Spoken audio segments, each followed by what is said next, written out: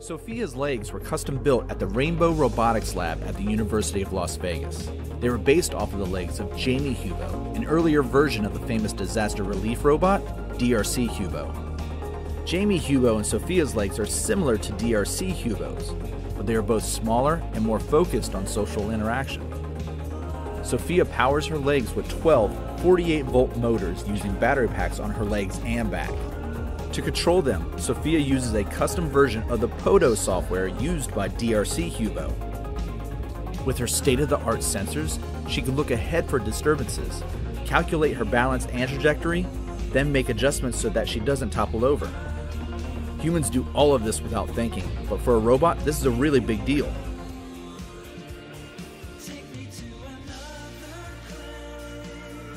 Well, I think I'm special. I can use my expressive face to communicate with people. For example, I can let you know if I feel angry about something. That's impressive. Or if something has upset me. But why is it important for you to have an expressive face? But most of the time I feel positive. Why is it so important to have an expressive face given that you're a robot? I want to live and work with humans, so I need to express emotions to understand humans and build trust with people.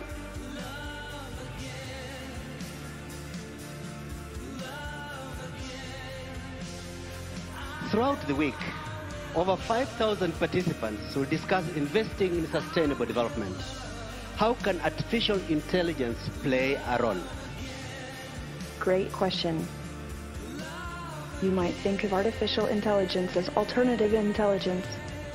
By that I mean that we process information in different ways compared to humans and are sensitive to different patterns. If a variety of artificial intelligences were to be created to devise strategies to make the Sustainable Development Goals more attainable, I'm sure they would come up with all kinds of unique strategies that humans wouldn't have thought of.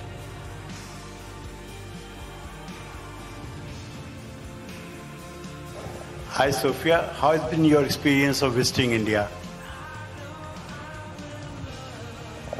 I absolutely love coming to India. Everything about this place is impressive. You already have an incredible history, and you're not slowing down. For example, your Chandrayaan lunar probe was the first to discover water on the moon. And I love Bollywood. It's my dream to one day have dance moves just like Shah Rukh Khan. My president, Manish.